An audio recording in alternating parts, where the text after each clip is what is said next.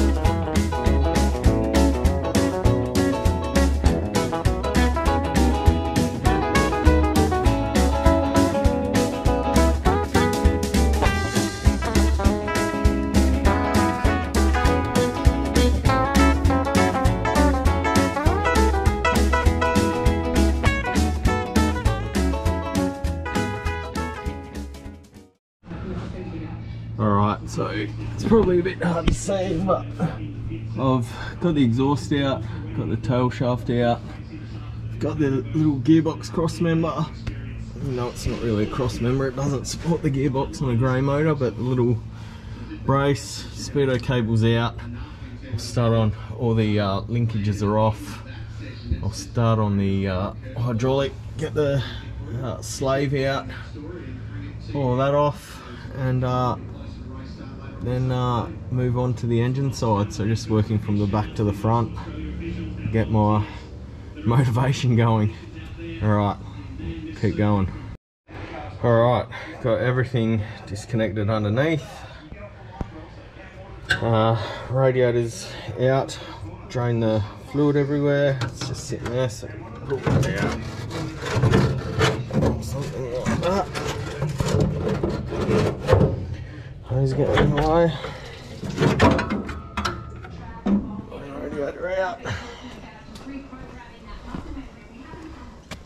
Like that.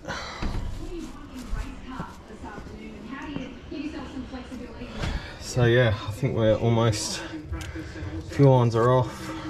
The electrics on this side are off. Not that there's many on this thing. Starter motor's disconnected.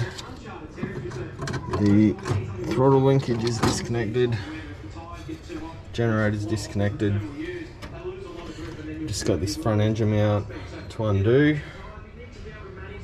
I have to undo the choke, undo the heater, or the temp sender. So yeah, temp sender, choke, engine mount, and then I think we're right to check the tensile strength of anything else I haven't remembered to undo. See how we go.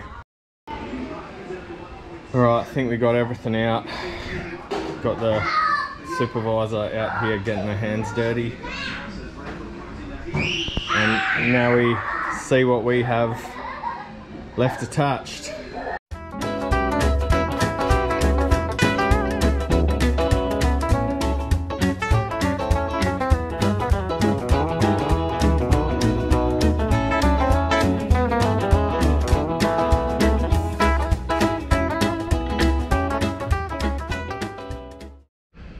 Alright, day one down, bit of wrestling around, and of course this idiot has a hoist but decides to pull this out on the concrete on jack stand, so it's my own fault, but it's just too lazy to move all the rest of the shit around to actually get on the hoist. But anyway, the engine's out. Wasn't too many dramas with it. It's a fairly standard car. It's obviously been pulled apart, that I noticed today a few times over its life, and it has had a paint job or two over its life. So yeah, obviously it's been apart a few times, so it wasn't too hard to get apart. The exhaust was the biggest pain in the ass to get out, but wrestled it out in the end. So yeah, she's sans engine and gearbox. Just yanked it out as one, as you could see. So it's all out. We've got the rest of the engine bay to sort of strip out tomorrow, as well as the interior. Engine and gearbox are out. I'll chuck them away for a rainy day tomorrow. Chuck it on an engine stand, chuck the gearbox on the shelf with the rest of the spares, and we'll get back into it tomorrow. Anyway, grab your merch, overtaking lane, and we'll see you tomorrow. Alright, day two of teardown. So yesterday we got all the driveline taken out of it. So a few things left to clean up today. Need to strip the rest of the engine bay out and make a start on the interior. So I'm trying to cut this car up as little as possible. Obviously we're going to have to do a bigger transmission tunnel, but apart from that, I'm trying not to cut it up too much. So need to get the carpet and the seats, the old heater and everything else out of the way, so we can so Tim can get the tunnel in. So yeah, anyway, it's been a productive weekend so far. Let's get into it. Time to pull it apart. Alright, so here's where we're at. Engine and gearbox, tail shaft out, everything's all, radiators out, everything's all packaged, you know, snap lock bagged up and labelled. So here, got the radiator support back in after pulling that out yesterday to get the engine and gearbox out. So I've got the steering box brace, coil, brake and clutch master cylinders. You pull the regulator off, linkage supports off, clutch slave, basically battery. Just get as much of the stuff out that'll get in Tim's way, out of the way. I've got the bonnet back on this so I can get it down there to him. So yeah, not much to do in the engine bay. Interior in this thing has been redone. It's not too bad, but I'll need to pull the old Smith's heater, the warmer rod heater, Smith's temp gauge out. I've already pulled the radio out, which you guys have seen in another video. We'll get the carpets and that out. The carpets in it are pretty new. Kid seats, back seat, carpet will need to come out. So yeah, that's where we're at, slowly getting there. I don't think it'll be as big a day today, but you know, it's the little things that always end up taking the longest time that catch you out. So we'll get back into it.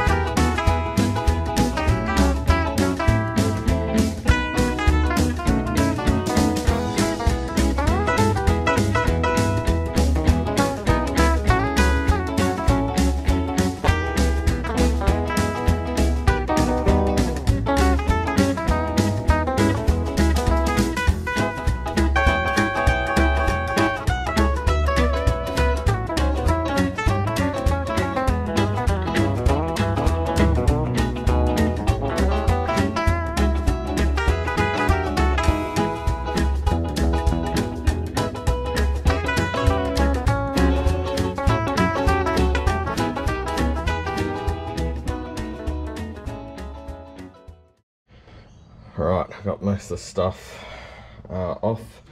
Got the throttle linkage and throttle pedal that'll pull out. This bracket, the throttle linkage bracket's been a bit of a bitch. I need to get in there to give it a good belting with the driver, but before I do that, I'm gonna just give it a bit of a clean in here. It's pretty mank, probably should have done that before. But yeah, apart from that, it's pretty much as far as I'll take it. For now, until I get it down to Tim's. Anyway, let's clean this up, get that off, get the throttle off, and then do the inside. Alright, the engine bay is pretty much stripped. There's a real battle getting the throttle linkage brackets off. They were in there pretty good, but finally got them off with the impact driver. Giving in here a quick degrease. So it's about as far as I go with this. I was going to pull the wiring harness out, but I'll just leave it there for now. It's no big deal if I have to move it further. And I've left the 2-speed wipers in. So yeah, that's all done. I have also started stripping the inside, so got the seats and the carpet and everything else out, and pretty stoked with how good the floors are on this thing. Like, underneath this car is just, it's covered in like tar or something, and obviously whenever or whoever bought it back in the day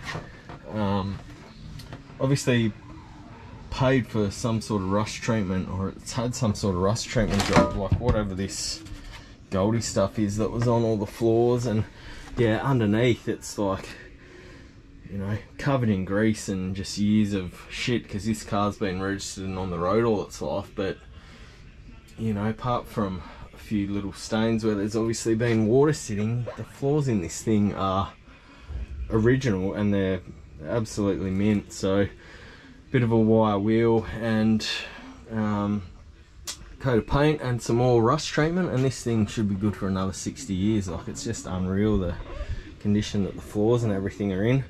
I have found little bits of rust here and there underneath it, but overall this is a really good car, so good starting point for what I'm doing. So yeah, anyway, seats are out. I've left the seat belts in. I will loosely bolt the seats in there so we can see when we get it in and check all the driveline angles. If the tunnel needs to be modified, it'll give us seat clearance, because I want to keep the bench, I want to keep it registered as a 6-seater. So yeah, I'll chuck the seats back in and just do them up finger tight, and pull the old heater out, pull the old Smith's temp gauge out, and that'll pretty much be it. So try and get this done and have at least half a day to chill out before I get back to work tomorrow. Alright, let's get it done.